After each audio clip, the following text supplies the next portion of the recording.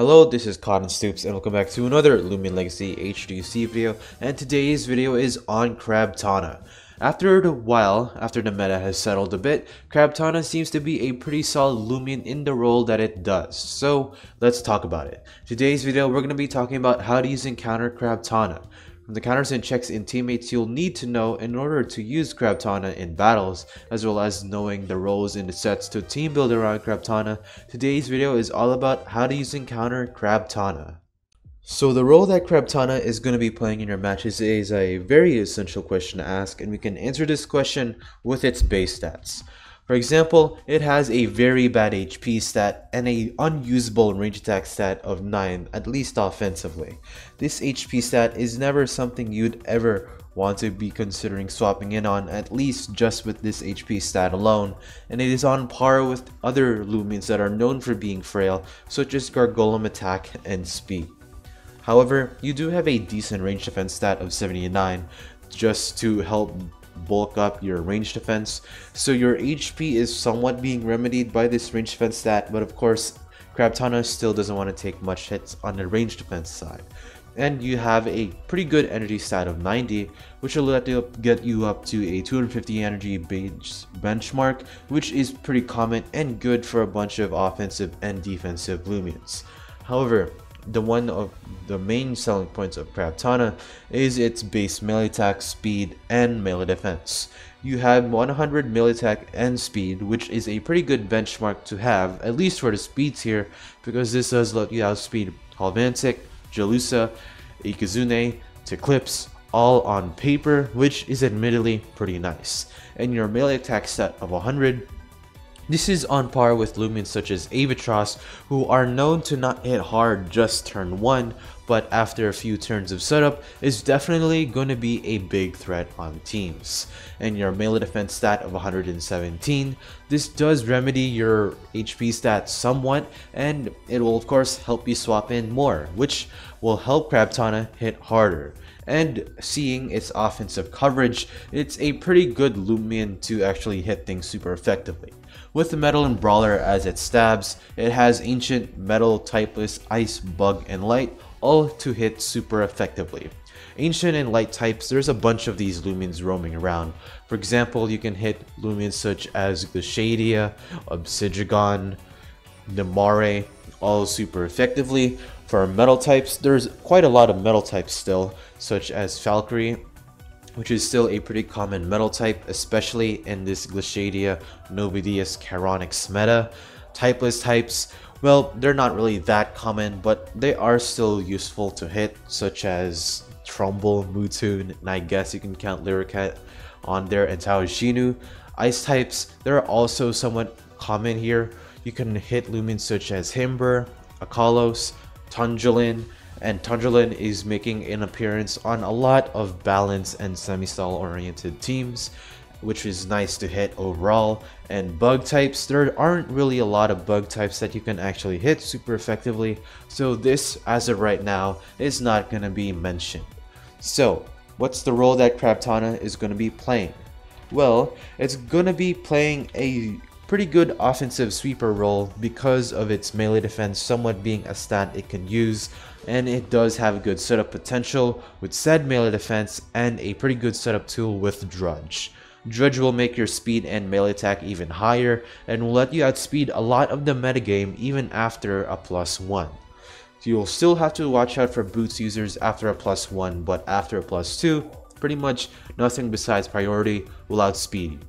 And finally, it is still very prone to range hits, so having a pivot or something defensive to take hits for Crabtana is something that I would suggest, which will be elaborated on in the teammate section. So with that out of the way, let's talk about Crabtana's set. So for Crabtana, we're going to be utilizing two sets, one main set and one niche set that will utilize its secret ability. As for the first set, we're going to be utilizing a regular ability, that being Razor Sharp. If I do recall, it's the regular ability, I think. Razor Sharp will allow you to have a 50% crit chance on all moves and will boost moves such as Hydro Slash and Slash to even more crit chance, and this is the same ability as Nevermare if you don't know already. This ability is pretty much the main core of the sweeper role. It will let you get higher base damage, or not base damage, but higher damage potential with this ability. And of course you will be setting up and staying in, so this ability is pretty much the best ability you can run on sweeper sets. And the personality will be brawny, nimble, very clumsy. This is just so you can maximize your speed and attack without losing any defenses. And as for your moveset, Rogue Assault, Drudge, and Razor Slash, two of your best stab moves, and Drudge gonna be your best options. There is Steel Crusher, but if I do recall, Razor Slash is more easy to learn, and I think it's getting boosted, or I think it does have more crit chance. I may be wrong, but Razor Slash is gonna be the move you will be running, and Drudge is for setup, Rogue Assault your best stab, and as for the final slot, you can run a Wave Wrecker or Hydro Slash. Wave Wrecker has a higher damage potential and higher damage ceiling, however it does crit less times than Hydro Slash. However, if I do recall, this is a 20 base power difference between these two moves, and that to me is significant enough to run Wave Wrecker over Hydro Slash. You can of course still run Hydro Slash, but me personally, I'm gonna be running Wave Wrecker. And as for the item of choice, a Health Amulet, Milkshake, and a Choice of Essence is what I would recommend.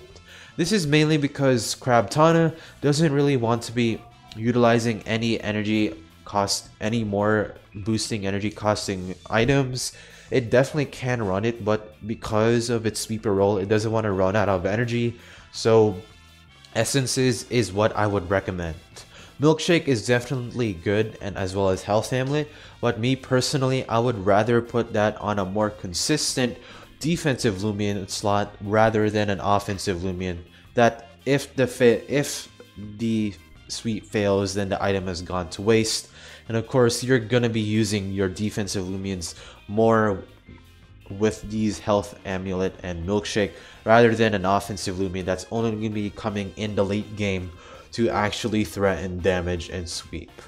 And as for the TPs, this is gonna be a very TP friendly setup for Wave Wrecker or Hydro Slash, running 4 energy here for 250 and 96 HP as your leftovers. 200 melee attack and speed are of course to max out the stats we're going to be using a lot, and yeah, pretty simple set. As for the next set, the only really big thing that's going to be changing, it's the ability, and this is the ability called Vengeance. This will make Crabtana a very good revenge killer, especially if you do run boots, because nothing can actually revenge kill you other than the nimble boots something, insert something, new boots Zulong, but overall not a lot. So we're going to be utilizing the ability Vengeance to gain ×2 damage for 1 turn after a Lumion has died and we enter after the following death. And the personality here will be Brawny, Nimble, Very Clumsy. All you can definitely run V Brawny Boots. You will be getting outsped by Boots users such as Boots Jalusa I've been seeing, Boots Ikazune. There's just Boots users under your speed tier that will be able to outspeed you, and of course stop the revenge killing. So personally, Brawny Nimble is what I would still use. And as for your moveset, it is even more required to run Wave Wrecker here, because Hydro Slash is just less base power now, and of course Wave Wrecker is still higher. And your Rogue Assault and Razor Slash, these are going to be your 2 best moves for your stab moves, as I've said. And you have Barbs or Tribute as a last 4th move option. You don't really have any other coverage options you can run. So Barbs, if you want to have like a Crabtana lead, or if you're predicting something to come in for hazard setup, so the opponent is kind of forced to remove them and you can play around that. And Tribute is another option if Crabtana, if you don't want to have like an option to have something get in and you need a Lumion to get in for free, use Tribute. And as for the final, the item will be Specialty Boots, as I've hinted already. This will make you as fast as possible and improve your chance at revenge killing. And as for the TPs, they're gonna be the same as last time. So with that out of the way, let's talk about the counters and checks in teammates for Crabtana. So as for defensive counters and checks, I'm going to be going over the counters and then checks. Counters, there's really not a lot of solid answers, mainly because Crabtana has the coverage to hit a lot of melee walls either neutrally or super effectively. So these three are going to be your main answers. Very robust Harvesect, it's going to be pretty solid because it does have Earthquake and Driving Force to hit Crabtana super effectively and ultimately get rid of its boosts. It also does pretty well in a crit and non-crit matchup, so this is pretty good. Bar Blast is pretty much the best answer here because it does have the ability to resist every move Crabtana has, and it hits back with Toxablast, poisons, or sets up Icicle Traps, or even Power Focus. Bar Blast is just him.